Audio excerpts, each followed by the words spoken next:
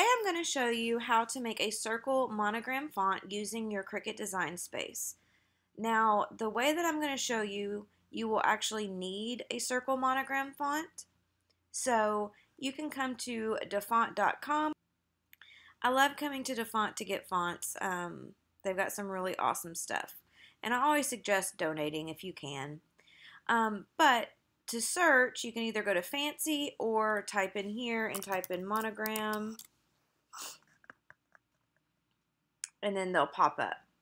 Now on a Mac, which is what I use, the steps will be a little bit different than if you're using a PC, but either way you'll hit download, it'll go to your downloads. On a Mac you'll go to your Finder and then downloads, and then your font will be right here. I already have this installed, but I'll show you the steps to install it. You're going to double click. This will show up and it'll show you all the different options. This one only has the one option, and then you're going to hit install font. I'm going to get an error message because it's already here, but you would hit install checked if this popped up and you don't have it installed. Here's a list of all of my fonts. Monogram is right here, as you can see, so you can double check that it's installed. Now we're going to open up a new tab and go to Cricut Design Space. Alright, once here you're going to hit New Project, select Text. I want LTL. Now this is not the font that I want, so we're going to come to Font, click System, and then just type in Monogram. There's my font. Alright, so we're going to make this bigger. My monogram needs to be quite large because it's filling the entire front of a shirt. But we're not going to go that big yet because it's going to be hard to work with. So there's L, T, and L. Now you might be asking, but I don't want 3 T's. I don't want 3 L's. I just want one of each. I'm going to show you how to fix that. So with the 3 letters selected, we're going to hit Ungroup. And that's going to put it in 3 separate spots. Then you're going to come to Shapes, Square.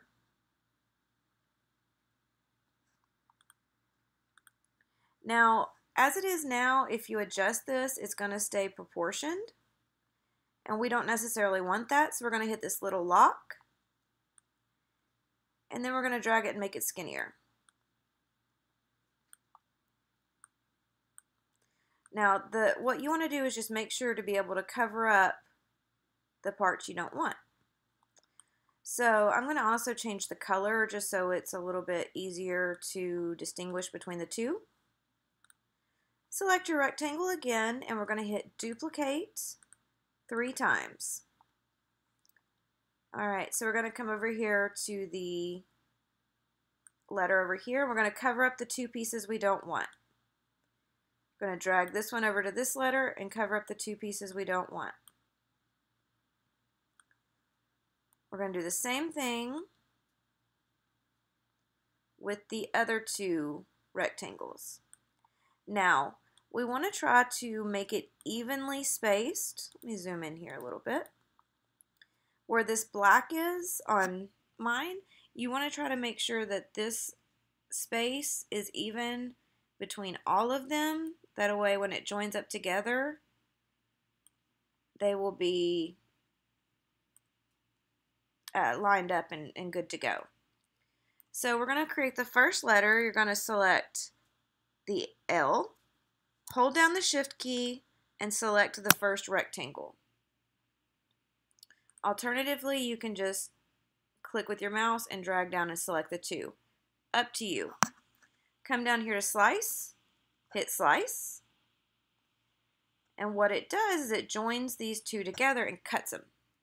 So select that rectangle, hit Delete. Select the rectangle and either hit Delete on your keyboard or hit the little X here. Now it looks like it's still here, but you can select it one last time. Now we've got our L.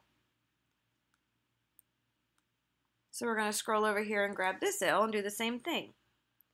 Select the L, Shift key, select the rectangle, or drag and drop,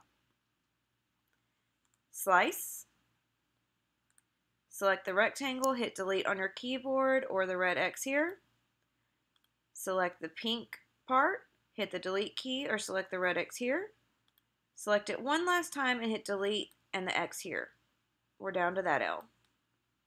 Now the middle letter is a little bit more difficult because it has to have two rectangles, one to cover each side.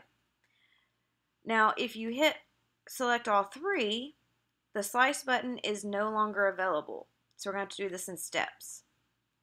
So select the left side and the T by holding shift and clicking with your mouse or dragging it.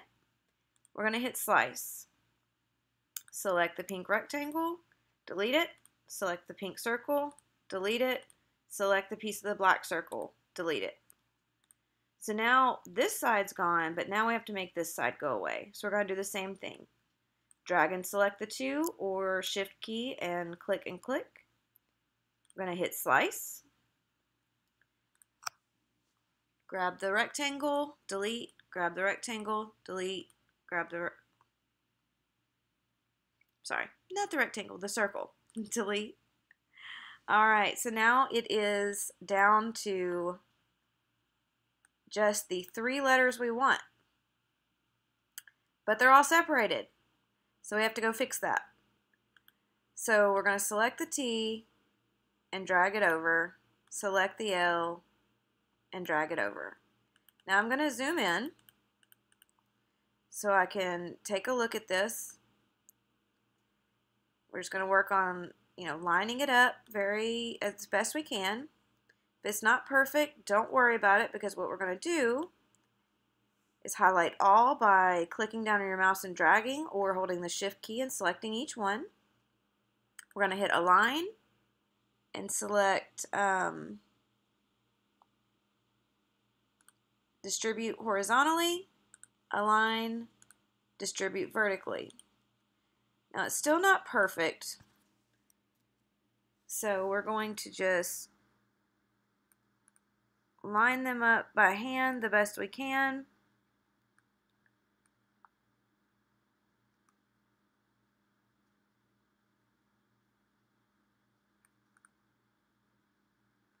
And there we go.